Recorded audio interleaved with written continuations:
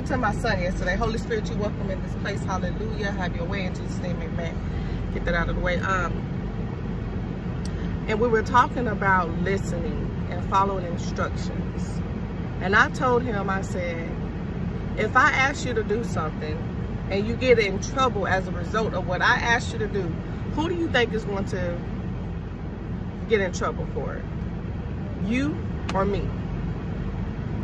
And first he said, him. And I said, no, listen. Because he was not listening. He was just hearing. I said, if, and I repeated myself, if I ask you to do something and you get in trouble from someone, or I told you to do the wrong thing, who you think is going to be responsible for that? And he said, you, mommy. I said, that's why it's important for you to listen.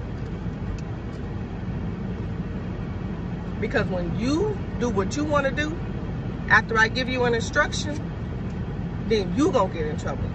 But if you do what I told you to do, and I may have, and let's just say I told you to do the wrong thing, I may have told you to do the wrong thing, then the responsibility will fall back on me.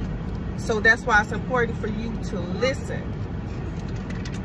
Even if I tell you to do something wrong, you won't get in trouble. So save yourself and listen.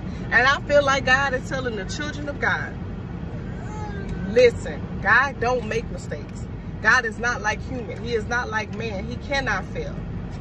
So if we are to listen to our earthly parents, how much more should we listen to our Heavenly Father, who knows all and is in all? He is omnipotent. Hallelujah.